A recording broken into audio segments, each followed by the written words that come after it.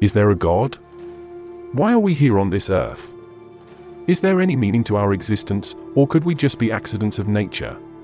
In the book, God Interrogated, Reinterpreting the Divine, Lynne Renoir questions the traditional view of God as an all-powerful being who created the universe and governs it according to his will. She argues that such an idea can be challenged philosophically, and that it does not accord with discoveries in modern science. On the other hand, she suggests, it is evident that experiences of transformation can occur in the lives of individuals who wholeheartedly embrace religious beliefs. Lynne explores possible explanations for this situation by proposing that truth is found in the inner dimensions of a person's being, and is not something that can be imposed from an external source.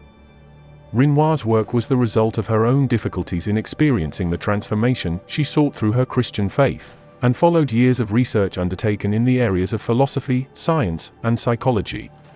Visit LynneRenoir.com to download a free sample of God Interrogated and order your copy.